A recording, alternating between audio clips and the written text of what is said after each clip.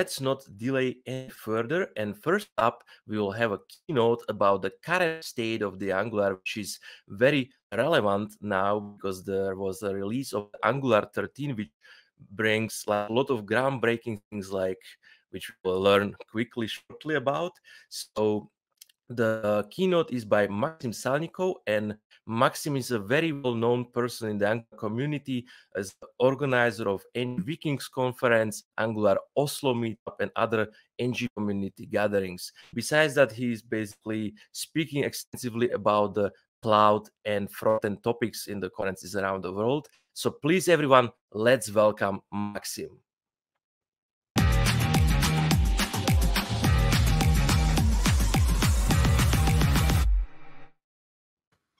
Hey, Maxim, welcome. Hey, hi, Thomas. Hello, dear Angular developers, dear attendees of Angularday. How is it going? Where are you connecting to us from today? I stream directly from capital of Norway, city of Oslo. Right, welcome. So I see here that you have a couple of like interesting thing about yourself. So like you supposedly broke the speed of 87 kilometers per hour while downhill skiing. Is this like even like humanly possible? This sounds a bit dangerous, to be honest. It's like faster than like I usually drive the car. Like, what's that? I was a bit surprised to see this number myself, but yeah, everything is possible. But yeah, folks, safety first. I was well equipped with all this, proper equipment like helmet and all other stuff. Wow, like it sounds like lots of fun. But anyway, let's not delay our folks from learning about Angular any further. So please, let's just hop into the talk and learn more about the status of the Angular. Yeah, let's make it. Status of Angular. My session will contain actually two large parts. First, we'll check what's going on in the relationship between Angular and the Angular community, because this is very important part of Angular as ecosystem, and it's impossible to reason about status of Angular without mentioning all these connections. And of course, new release was introduced just a few days ago, so we'll dedicate enough time to go through main updates, what to expect from the new version.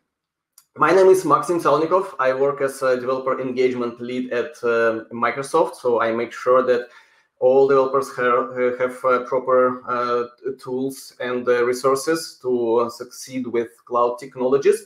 And I'm big fan of the developer communities. As Thomas introduced, I run Angular meetup and bunch of other meetups here in Oslo, where I live, and yeah, I'm proud to be a very active part of Angular community. And I'm happy to contribute my spare time on organizing meetups, conferences, and Vikings. Maybe you had a chance to attend one of this, one of the editions of NG Vikings, and a sneak peek, we work on the next one.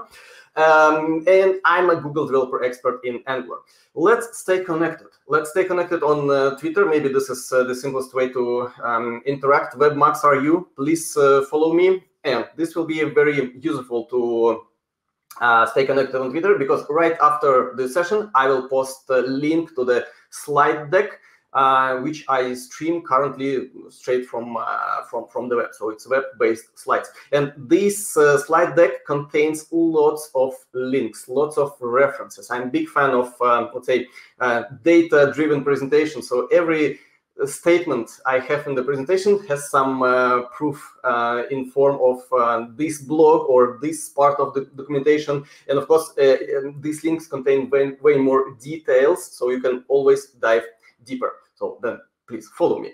I personally work with Angular for 8 or 9 years. I don't remember exactly, but I found that I started building AngularJS by those years apps since its version 1.1.4. Just a fun fact. Okay, first, Angular in numbers. I'm not big fan of all these comparisons of the frameworks, but still, it can give us some valuable information and maybe some call to actions. We start from the survey conducted by State of JS. It's the data for 2020. I hope that the next edition for 2021 is coming soon. And it's based on a survey of 20,000+ people asked from 137 countries. So what does it say? And Angular is the second line if you do not see the text properly on that slide. Yeah, Angular is still very popular, and yeah, it's second by popularity. But what we see on the next chapter of the same survey is interest is going down. And what is exactly interest in that sense? It's a percentage of people who do not work with a particular technology yet, but interested in learning this technology. And Angular is not something unique in that sense. So as we see, all major frameworks experience some decrease of interest.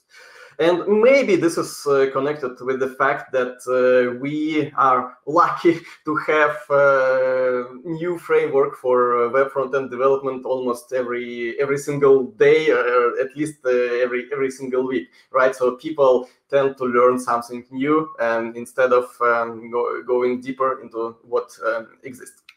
Also, it's fun fact that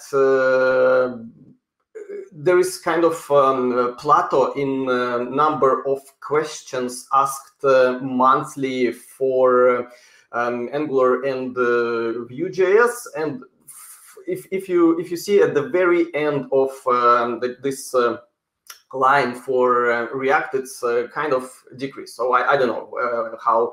Why it's so. In absolute numbers, you'll find around 250,000 questions asked about Angular monthly on Stack Overflow. And also, Angular is officially documented the most dramatical rise of interest in form of questions of Stack Overflow.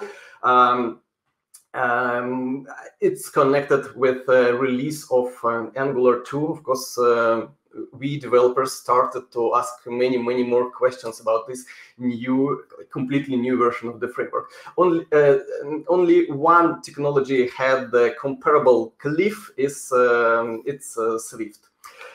Another survey by same Stack Overflow shows that Angular still has a strong position in most wanted framework. It's somehow similar to the interest research from State of JS. So yeah, so still many people who do not work with Angular want to start using this. And another confirmation that Angular holds very strong position among professional developers. So here it's on the third position. But yeah, these are just numbers. Let's talk about relations. Let's talk about relations with between Angular and community. And why is that important? Well, for us, for developers, it's super important to know that this relation is somehow sustainable. I mean, that tomorrow folks who build Angular, like core team, will not say, no, we give up, we are not interested in building this framework anymore. So let's make sure that this will not happen. To do this, let's understand what do we give to each other, Angular to community and community to Angular. We start from the first. Well, what Angular or Angular core team, to be more precise, gives to developer community, to the global dev community. Yeah, of course, framework itself, right? It's free with very open license. You can build both like commercial and non-commercial projects. And the popularity of Angular as a package on NPM is growing. So these are numbers for today, well over 2 million, and like 1.5 years ago it was 1.4. And by the way, these are just weekly downloads of the core libraries of Angular from NPM.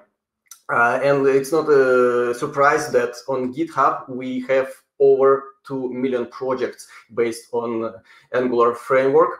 And of course, folks, this is only maybe top of the iceberg, because we all know that Angular is a serious player in enterprise world with their own registries of the package and their own closed source repositories. So in reality, numbers are way higher. And what's about like vice versa? What do we as dev community give to Angular team to make sure that it's a win-win situation? First, it's all kind of feedback, not only like direct one in form of, for example, comments on GitHub repo. It also in form of issues. It also in form of all your blog posts, all your videos you create on how to get started or how to dive deeper into this or that part of Angular, and even tweets. It's super important to have this feedback loop always on. Next big part is core development, and in a few slides you will see that developer community contributes to quite a crucial, quite like critical parts of the framework. So it's not just fixing typos on the documentation, and fixing typos is also super important, by the way.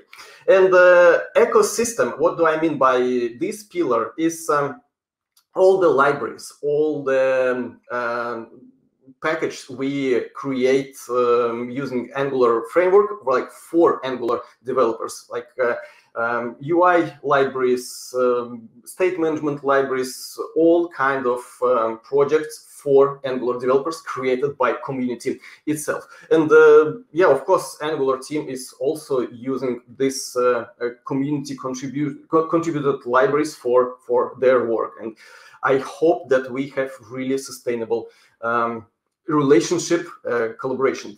A bit more details on how you can start your contributions to Angular, to have even more people involved in these relationships. Maybe the simplest one is reviewing the documentation. Before contributions like this, please read Content Contributors Guide. Angular team dedicated enough time to compile very detailed guide for you, like step by step, all the best practices, so your contribution will not be ignored as some noise. And all pages on Angular documentation on Angular.io have this icon, like pencil, and that means that you can open this page in code editor. It's hosted as in source code repository, and do some changes. And for example, what change that could be to get started, the simplest ever change, is to make sure that documentation is up to date. Angular team strives to have all pages of documentation website reviewed at least every half of the year, or with the next major release, like it happened a few days ago. So how that works? You just read the documentation. If you see that it's okay, no obsolete data, no errors, all good, you just open this for editing and update the date of review, and it's your review. And what's next? You can always submit a feature request. And Angular actually was blamed a few years ago, like Angular team to be precise, for somehow ignoring all these thousands of feature requests by community. these days are gone. Angular team did really nice work, like lessons learned on triaging all these thousands of feature requests, and during maybe around 1 year, number of open issues marked as feature went to thousands to hundreds. I think this is a tremendous job by Angular team, and it's another confirmation that your contribution will not be ignored if like you submitted it in a correct way, and the contributor guide is here to help you. Also, before previous release, Angular team introduced a new workflow on how to deal with these thousands of issues created by dev communities on their main source code repo. Actually, they adopted the same flow that we have in Microsoft for VS Code team. So how does this work? I will briefly explain. You submit some issue on Angular source code repo. Okay, someone from Angular core team is doing initial review just to mark is this a feature request or not. If this is a feature request, and if this feature request aligned with current roadmap of Angular, well, it's marked as prioritized, and yeah, this will land in one of the next versions of the framework.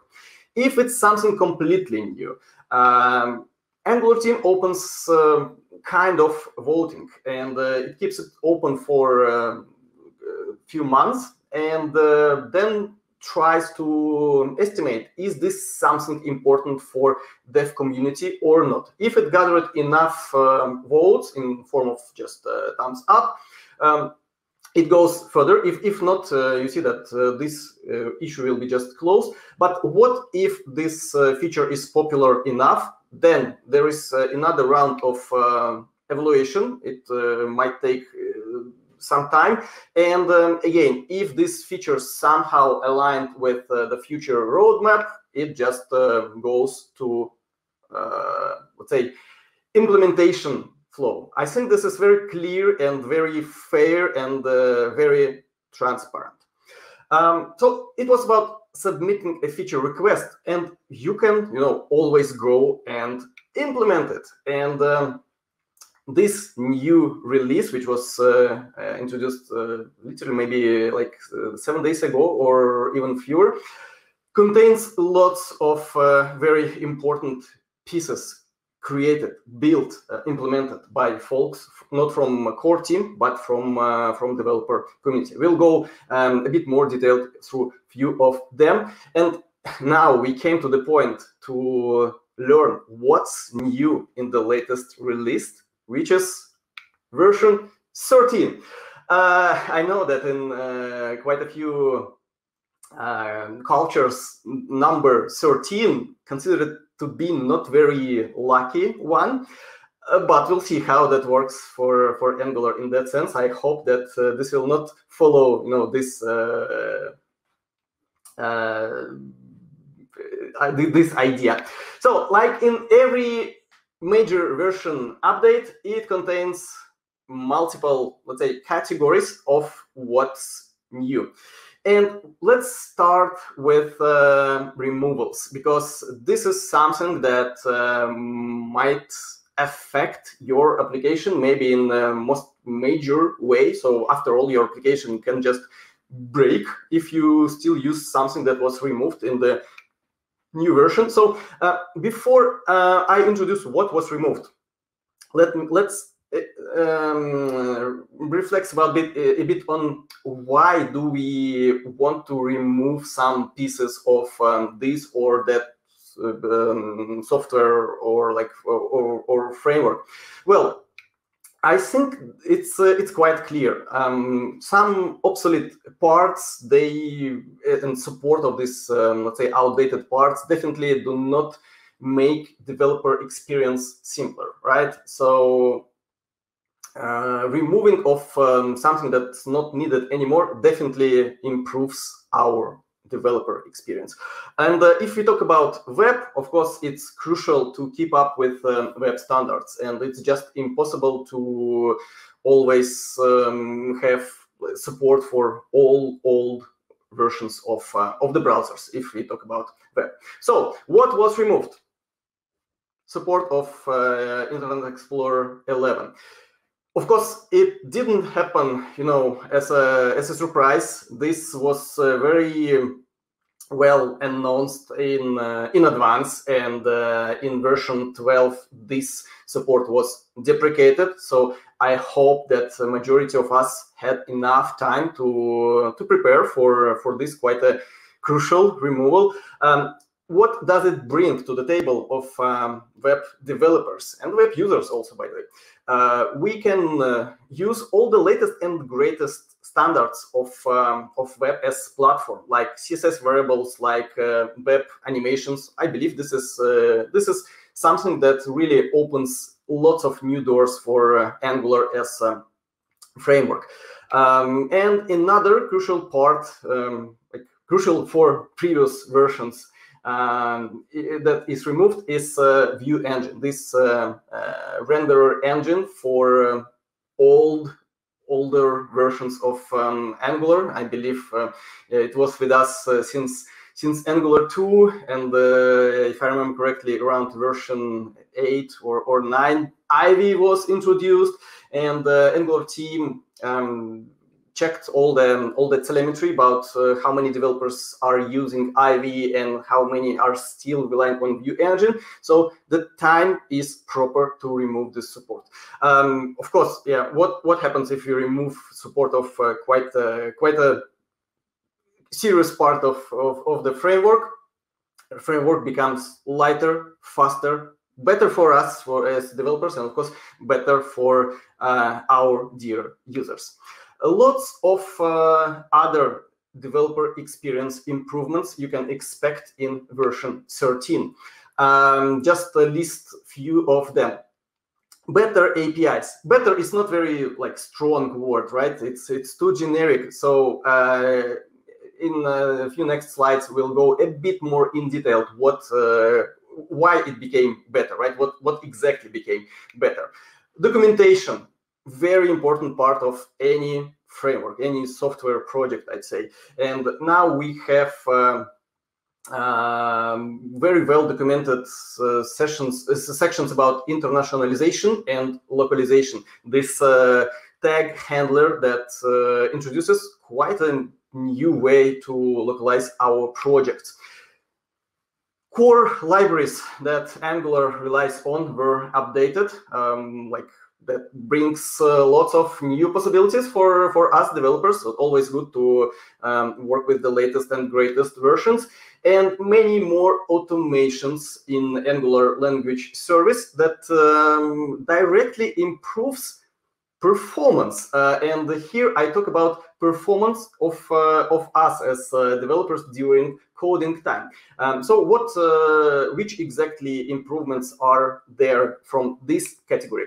First, please make sure that you upgraded your version of Angular language service if you use this as an extension, for example, on VS Code, and then you can expect among other improvements support of auto optional chaining on nullable symbols.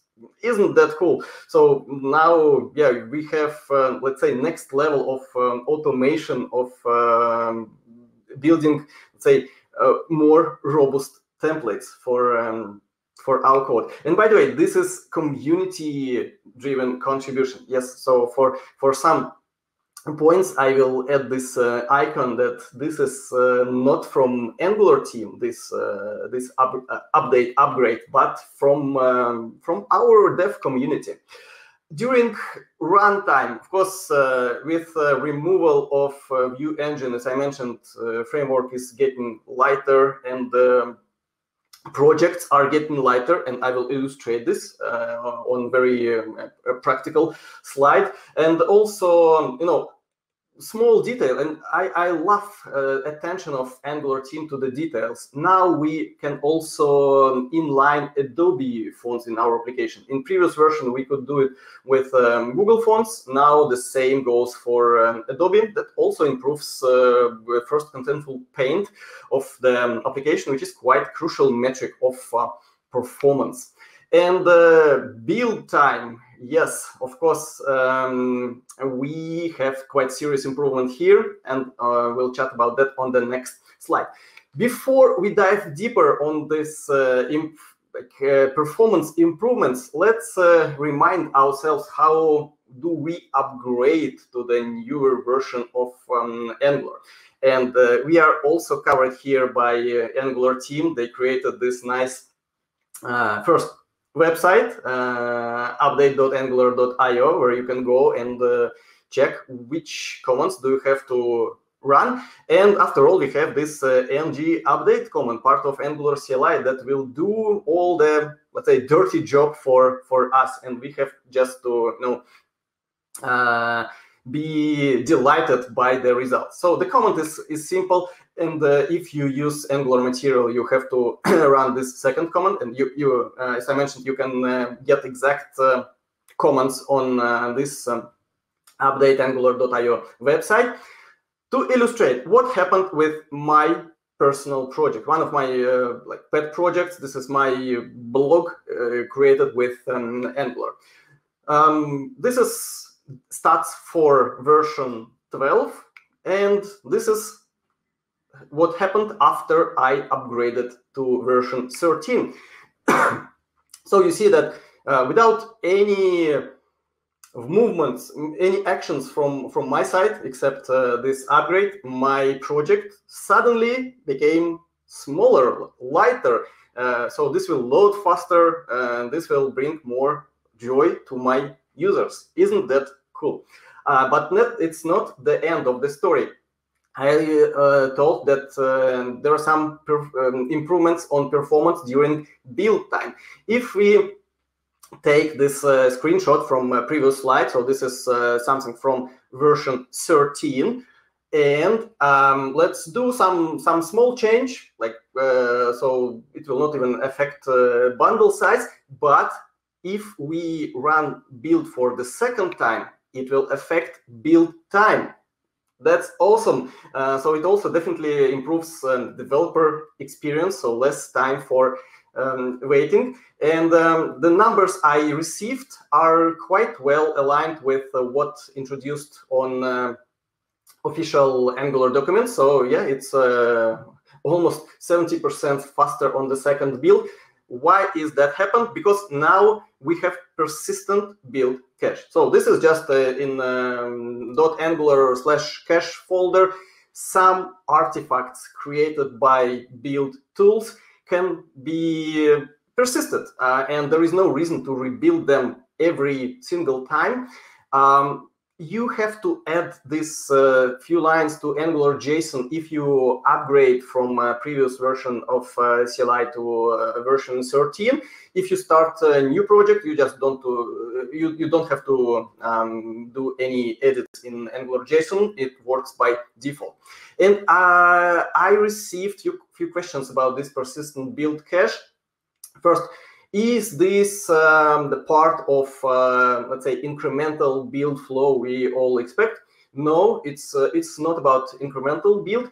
And the second question, is there reason to check in what's in this cache folder if it's like so persistent, right? No. Please do not put the contents of this cache folder into your source code repo, because even if we call this persistent, it's still cache. So there is no reason to check this in. Next, improvements. If we talk about, let's say, mainstream web front-end application, most likely 99% of them contain this or that form of the forms. And having improvements in that area is super important. And we have something cool in Angular 13. Now we can disable validators dynamically, including min length and max length, but that was a regression in the previous version, and it's also, by the way, contribution by community. And now we have a special type called form control status, which makes result, or like not result, but status of the control type stricter.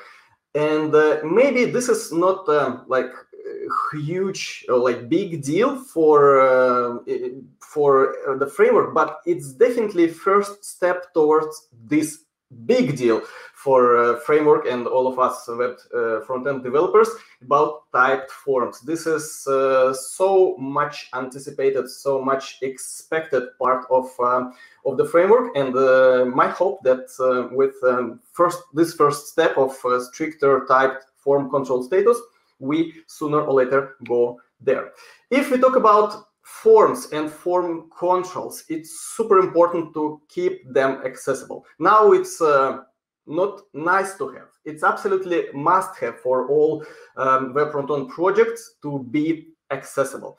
And I'm super happy with the work Angular team and Angular material team, to be precise, did in that direction. Again, without any extra actions from us, from developers side, we will just get better accessibility of our applications and UI elements in particular. For example, we have now better contrast mode.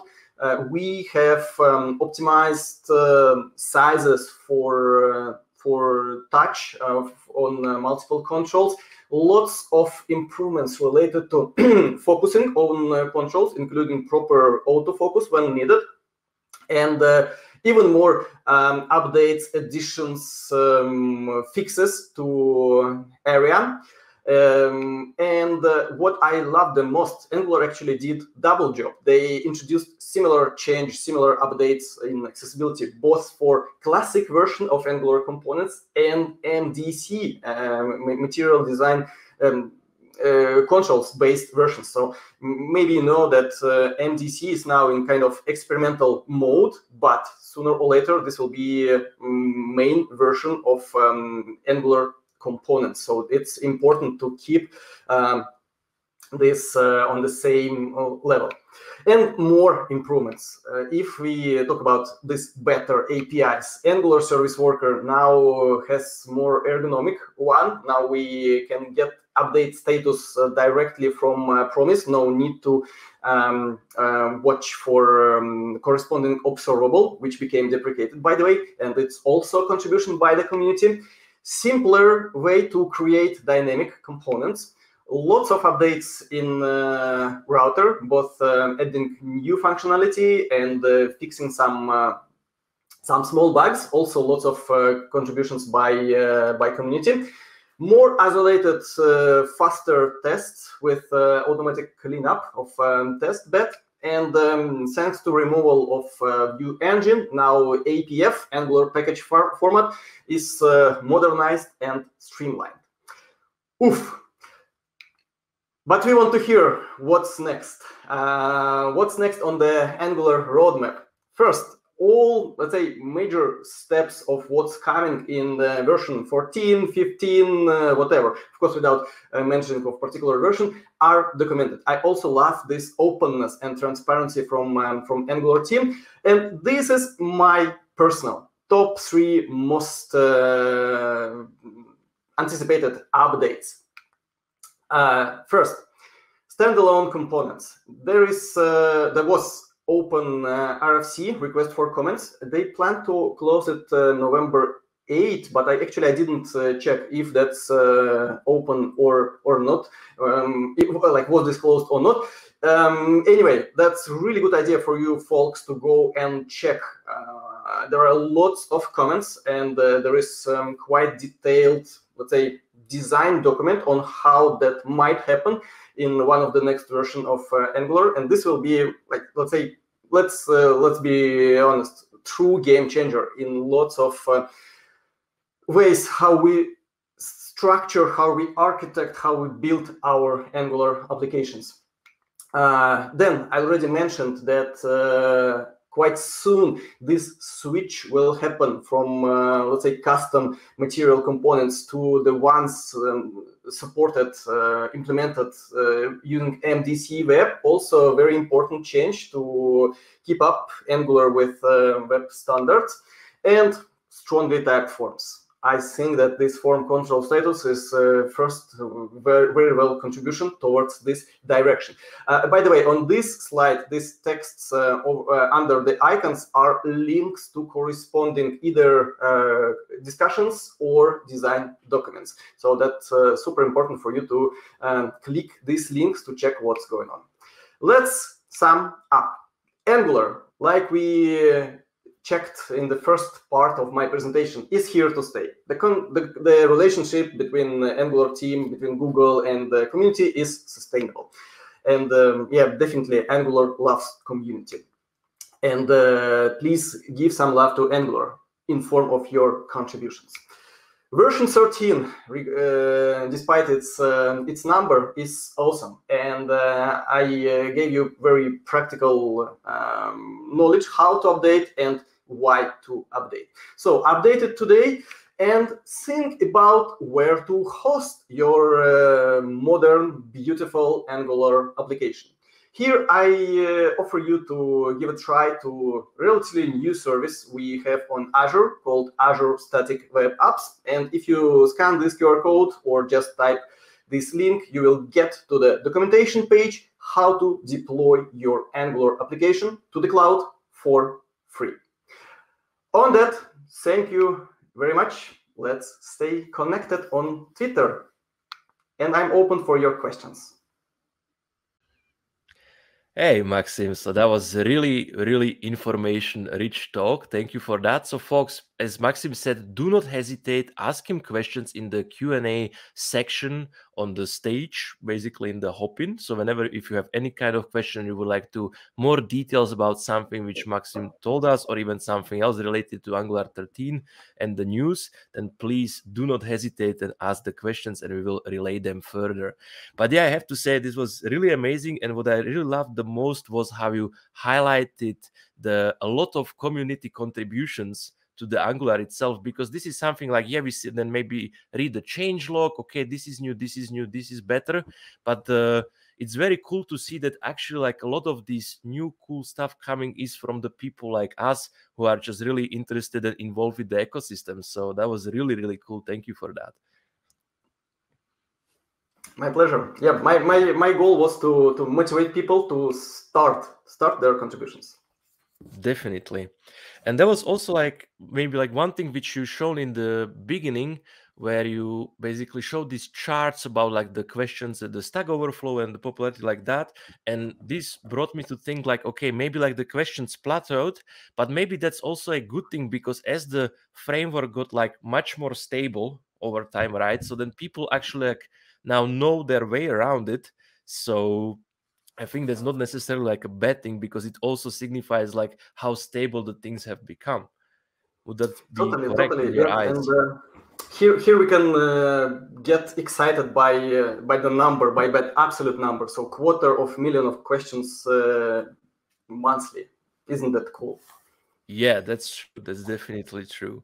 And I have to also say that like in terms of basically like this cleanup of the issue number, or not necessarily like a cleanup, but like processing of all these issues on the GitHub, right? Like on the Angular repository, that as you said, like that if you try to contribute, that people do gonna have a look at that, it will be processed like with a standardized process pipeline, and if people really like it, then it has a pretty high chances in ending up in like the Angular itself. So I think this is also pretty cool. And if I remember correctly, this was called like the Operation Bylog, and it was very successful. So that's very nice.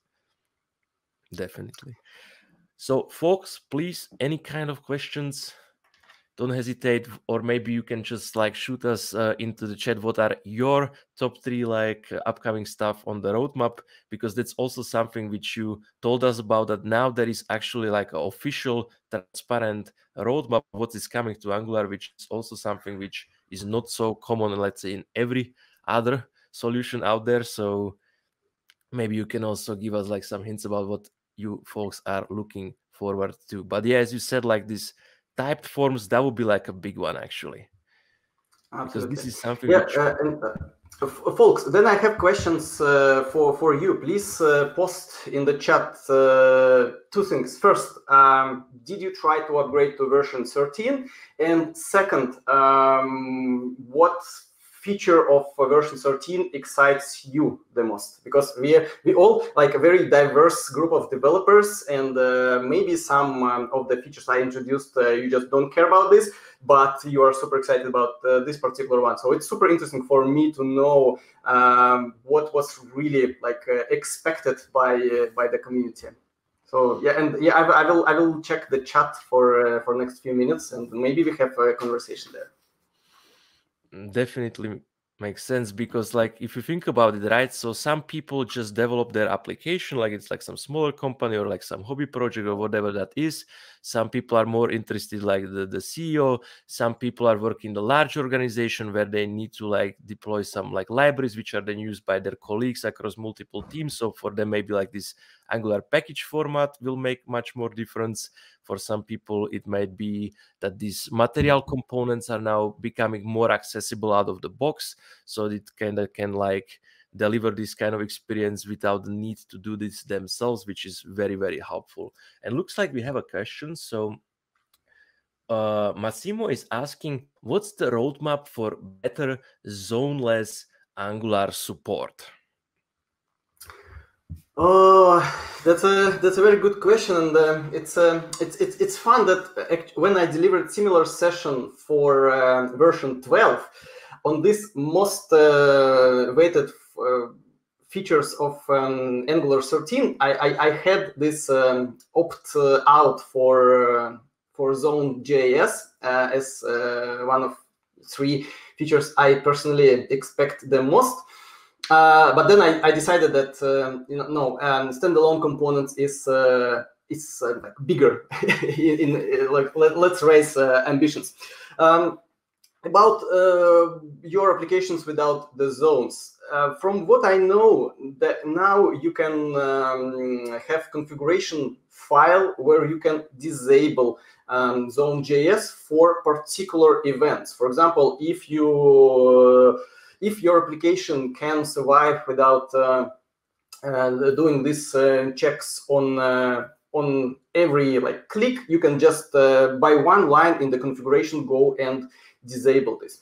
But yeah, I think it's very nice step towards Zone.js less framework. But yeah, let's see. I haven't heard any big news related to complete removal of that. Let's just wait for what Angular team thinks on that. And please provide your comments. I believe there are lots of corresponding issues opened where you can discuss and maybe give your idea, your opinion on that.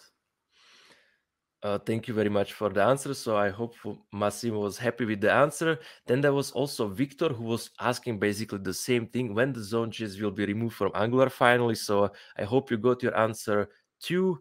Basically, it is already possible, as you said, to disable it for some of the events. It is also possible to provide noob zone, so like you can actually make your Angular application zoneless even today, but then of course like the whole responsibility to trigger change detection when something changes falls back on your shoulder. So this is like the trade-off which you may or may not willing to be make. But yeah, with that being said, I think we don't have much more questions and we have to progress with other content. So thank you again very much, Maxim. It was amazing to hear all this new cool stuff about the Angular, and hopefully see you at the next edition at the Angularday. Oh, I'm so excited to come to this conference in person. Really can't wait when it becomes possible. And thanks for having me, and good luck with the rest of the conference. There are tons of super cool talks on agenda. Thank you, Maxim. See you next time. Ciao. Ciao.